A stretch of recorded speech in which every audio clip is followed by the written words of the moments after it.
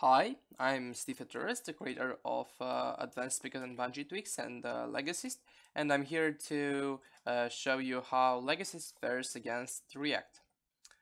We have a, simple enough machine that uses a lot of redstone and pistons to make lag. Pistons are a laggy thing because they do a lot of light updates, and this means that in time they will lag the server. Also, I want to note that this is running on a paper server, which is with the default config. The only things changed in React is that um, in the goals setting for React, I've activated SuppresRedstone. That's it. Nothing else. Okay. And for LagAssist, I'll just use the default config because that's what you need to fix this. Nothing else. Okay. Time for us to start, I think. Let's go. So first off, let's try to fix it with React. As you can see, the TPS is not the best, but not the worst, because this is a small lag machine compared to this one, which I've showed in a previous video. It's more inoffensive, but it's something that players may do. So now let's do React. Let's see what action we can do. Well, let's try to collect the garbage. Collect garbage. Well, it seems to have stopped, but it's only lagging the server more. We didn't fix anything. Let's try to, I don't know, to lock redstone. React lock redstone. And let's set it, just, yeah. It doesn't seem to work. Let's just spam it a little bit. No, it doesn't work. Now, it's time for LagAssist to show what it can do. So now I'll unload React, and now I'll load plugman load LagAssist. Great.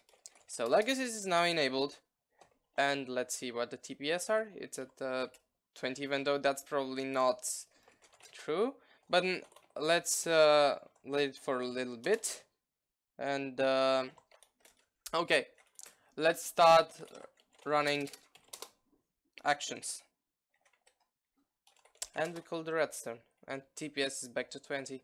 And also, as you can see, some of the redstone here has been broken, which is something that will disable the person who did this from doing it any further. So if I do it again, he will start it again, back up. But as you can see, this is broken. Won't run again.